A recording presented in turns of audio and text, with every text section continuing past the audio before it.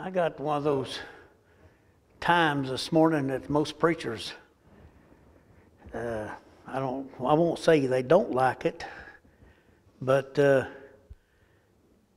may have to run both of them together. The Lord sort of changed my mind on the texts. I don't very seldom ever do this. I wrote some definitions down that in order to get the right definition of something, which I very seldom ever do that. I can't concentrate two places at the same time. But I'd like to read this morning and then maybe throw two texts together. I don't know. But from the 3rd chapter of the book of 1 Timothy, 3rd chapter, and then verse 16, it says, "Without controversy, great is the mystery of godliness, for God was manifested in the flesh, justified in the Spirit, seen of angels, preached unto the Gentiles, believed on in the world, and received up into glory." Let's pray. Our Heavenly Father, we thank you for this day. We thank you for the night's rest you gave us, for waking us up, and for a beautiful day that you provided for us. We thank you, God, most of all, for salvation. Thank you, God, for your Spirit that dwells within us, that we can have this comfort. Now we pray, God, as we get ready to declare this message, however it turns out, God, you know at this time. In Jesus' name we pray. Amen. I might have a double text. I don't know. The first one, what was on my mind, first of all, was it says, without controversy, which means with certainty and no dispute. In other words, there's no dispute about it, no doubt about it. Without controversy. Great, it said, was the mystery of godliness. Now, I looked up the word mystery, and in here, and it's mystery usually is something that's hard to understand. But that's not the case here. It's talking about the doctrine respecting an incarnated Christ, or the incarnated work of the Messiah, which had been hidden long before the world was even created. The true plan of salvation, in other words. Back before this world was ever created, back, I don't know how many years man would count it. The Bible tells me in 1 John 5 and 7, Frank, it said there was 3 that bear record in heaven. And that was the Father, the Word, and the Holy Spirit, or the Holy Ghost. And John said, in the beginning was the Word, and the Word was with God, and the Word was God. You see, God could not die. So in order to redeem mankind, He, that's another story within itself. He had Christ to come so that Christ could die. But it said, without controversy, great is the mystery of godliness. For God was manifested in the flesh. And there's where Christ comes at. He had the Holy Spirit to conceive a virgin. She had a man-child by the name of Jesus. And that was truly man and truly God. And that's why He was called an incarnated Christ. And it said He was manifested in the flesh. He was justified by the Spirit. If you'll recall, when Jesus was born there in Bethlehem, and the shepherds was out watching the sheep over the night, the angels came and the Spirit told them about the Lord that was born. And when Jesus was baptized by John, the heavens opened up and God said through the Spirit, "This is my Son in whom I'm well pleased." And so He was justified by the Spirit. He was seen of angels. And of course, the shepherd part took care of that. preached unto the Gentiles. And we know that Peter had preached to Cornelius, who was a Gentile. The Apostle Paul preached to the Gentiles and said he was believed on by the world. You and I are evidence of that, the Word was preached to the world, and he said, received up into glory. And then, of course, in Acts 1, 9 through 11, when Jesus ascended and the clouds took him away, an angel came and said that he would come back in like manner. But the other thought that came to me while I was sitting there was found over in the book of James, brother, where it says, these things ought not to be. And that's what I'd like to use for a text this morning. I have no idea where I'll go with it because God knows. And so this morning, the first thing that came to my mind this morning was without controversy or without dispute, I want you to know, contrary to what science may teach you today, it was God that created and formed this earth. It was God that made man and created male and female. Male and female created He them. Nowhere did I ever read that He had created a man to want to be a woman or a woman to be a man. He did not create transgenders. Brother, that's the work of the devil. And the Bible says these things ought not to be. And so I want you to know there's things that need not to be. Preachers do their best. The church does their best to try to win men and women that's lost to Christ. But in spite of all that, you'll see sometimes a church member go do something contrary to the will of God. And the Bible said these things need not to be. I just got word the other day of a member of the Freewill Baptist. And I tell you, I don't know. Sometimes I think all the computers in the world ought to just blow up. I know they've got their advantages, but it used to be, Brother Frank, they said telegraph, telephone, and then telewoman. But brother, that's changed. You don't very seldom ever see a telegraph. The telephone, my friend, are made miniature computers, and you tell it and it tells the world. And why that a Christian or a professing Christian would put on there how he loves this woman, how he's dating this woman, and her married. These things not to be according to the Word of God. I want you to know that adultery and fornication has always been sin.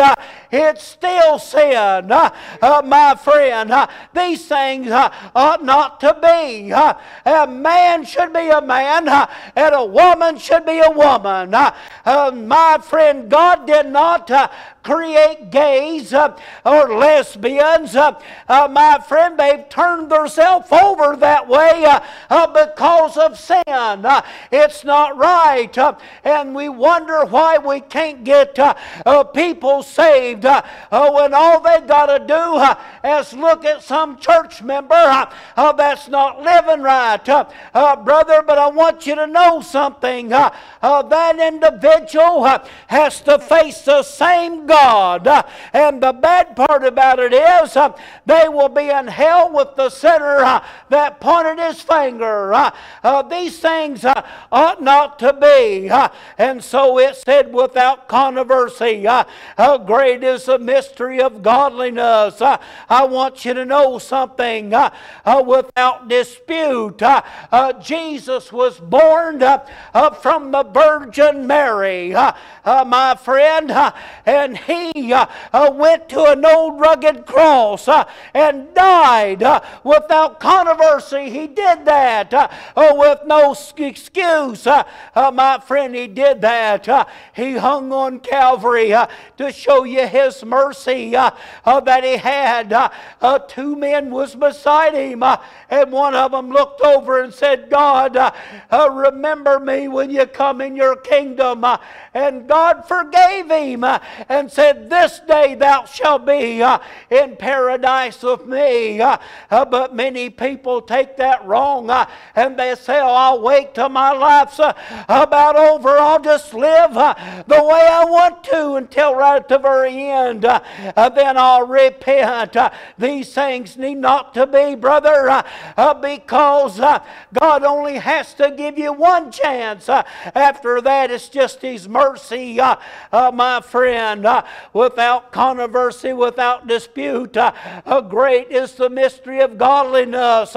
It first started out called the antediluvian world. People had a conscience, but you know what? They overrode their conscience. They lived so bad that one day God looked down and saw the wickedness of man. He repented to Himself, ever made him, destroyed the world by flood. And then come along what they call the grace covenant, where they would, not the grace covenant, but the Mosaical priesthood, where they would offer something that was perfect as a sacrifice. You see, since God had to shed innocent blood to cover the nakedness of Adam in the garden, my friend, since the blood covered sin, they would offer them sacrifices, but they got where they wasn't offering their best, my friend, and that thing needed not to be. It's still that way to God. God still wants us to do our best. Your best may not be as good as someone else, but if it's the best, my friend, you can do as far as God concerned, it's perfect.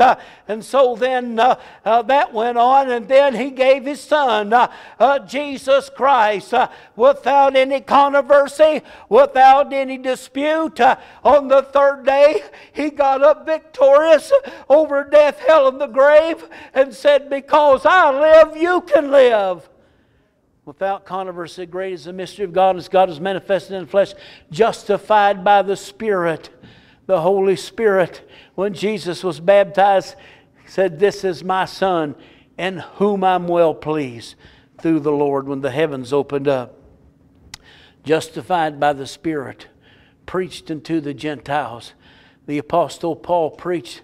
I've told this story so many times, found in the book of Acts. Whenever Paul went on his missionary journey, his first one. Now Paul was a Jew, a devoted Jew. He brought up at the feet of Gamaliel, a teacher, very intelligent in his day, and used to have these so-called Christian or Christ-like people, had them destroyed and put in jail, till God saw him on the way one day and blinded him. And Paul got saved, and he began to preach. And when he made the first missionary journey, I can see it in my vision and a map, how he stopped off at that little island, and then he went on head up. And when he got to Antioch of Pisidia, he went in and he sat down, and they was up there reading about the law and the prophets. And when he got through reading, they looked back and they seen them. And they said, men and brethren, and you have anything to say? Say on. And the Apostle Paul stood up and started giving a little history about the Jews. A Jew knows their history, if anything. They may not know Christ, but they know their history. And so then, after he gave their history, he preached to them Christ and Him crucified. And there was thousands that ended up getting saved out of that. And they wasn't all Jewish. They was Gentile people. He preached to the Gentiles. And then he said he was received up in glory. I tell you, and he said, and if I go away, John 14, and said, you believe in God, believe also in me. For in my Father's house are many mansions. The word I so have told you, I'm going to prepare a place for you. And if I go, I'll come again to receive you unto myself, that where I am, there you can be also. But there's things happening today that need not to be. Did you know? I'm sure you do. You should know. People should know. In the Timothy, as I was reading you, just above that, when you get into that scripture, it starts talking about the qualifications of a preacher. And he said he must be blameless, the husband of one wife. And he says about the deacon, he should be the husband of one wife. And it didn't say couldn't ever get saved, but he says in order to preach you got to be that. But they're just starting churches everywhere. They don't care how many times they've been married. These things ought not to be, according to the Word of God. And we wonder why unsaved don't get saved today a lot of times. Of course, they won't be able to use that for no excuse when they get to heaven if they've heard the Word of God. But it's a shame the way the world's living today. I'm glad to know that Jesus is still on the throne. I'm glad to know He still forgives. And He said, all manner of sin shall be forgiven, except for blaspheming the Holy Ghost. And you got to once been a Christian to do that. And that's denying it after you once felt it exist in your life. And you deny that. He said, you can't be forgiven on this earth or the one to come. And so then this morning, without any controversy, Jesus loves you. Without any dispute, He died for you. And He cares for you. And He don't want sin in your life. These things ought not to be. Just prior to that, James is talking about the tongue. How an unruly member it is. How you can tame all kinds of animals, but you can't seem to tame the tongue. And it said with the tongue, man will bless God, and then he said it'll curse men. It says that these things ought not to be. And so let's bless God.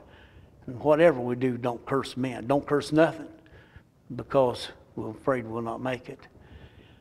The question's always asked, if Jesus was to come today, what if He'd come today? As far as I'm concerned, I wish He'd come right now, or at least after this service is over, because this earth's not getting any better. I hate to admit it, when I'm starting to get a little older, I'm getting little pains and stuff I never had before, and God knows all about all that. But I wonder if the Lord was to come right now. I want you to know that there's still people that's living right. There's a bunch of people that's not. But there's a whole bunch. How much, preacher? John the Revelator said he saw a number that no man can number. You think about that. We've got computers today that can number us up into trillions and billions. But yet John the Revelator said he saw a number that no man could number. So I'm glad today to know that Jesus is still the Lord of Lords. I wonder as we stand and they get ready to sing, just examine your heart today. Just examine your heart.